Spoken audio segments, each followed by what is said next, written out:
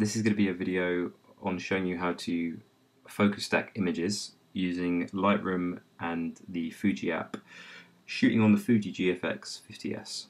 So once you've installed the plugin, which is available from Fuji, the link will be in the description. It's free at the moment, so make sure you get it.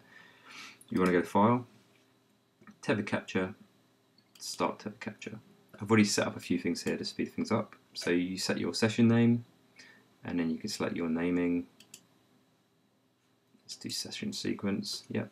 And then destination of where the files will go, and then metadata.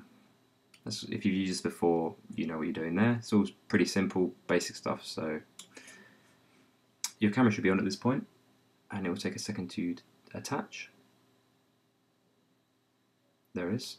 I'm going to get rid of this because it serves no benefit. But what you want is the little X up here in the bar, the Fujifilm Tether Plugin Pro. Click it. You want to open your preferences. If you're shooting a focus stack of images, I personally would think that it would be better to have it go into its own separate folder.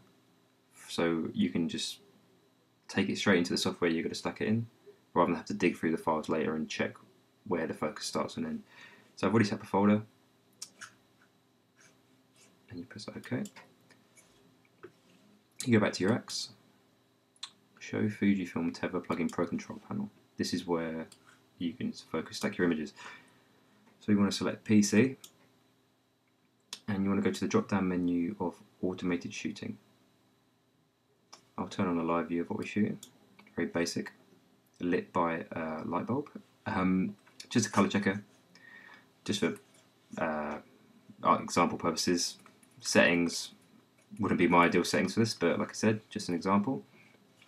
So you want to click focus bracketing, click your first picker. It should open a live view. I'm going to click where you want to start your focus. You hear a little beep, it's got its focus point. Click your second one.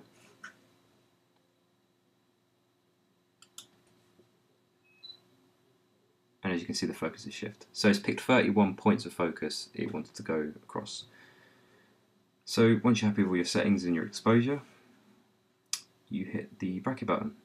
So what this will do is take 31 frames and put them in a specific destination. And once you're done, you put it in your desired stacking profile, and then you've got a fully stacked image. So I'm going to hit it, and it will do its magic. I will find the folder that it's in.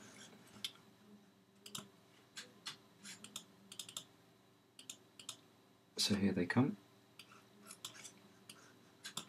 So you'll end up with 31 images, 31 RAWs, 31 JPEG. Yeah, and that's it. Then you take it to your software and you stack it.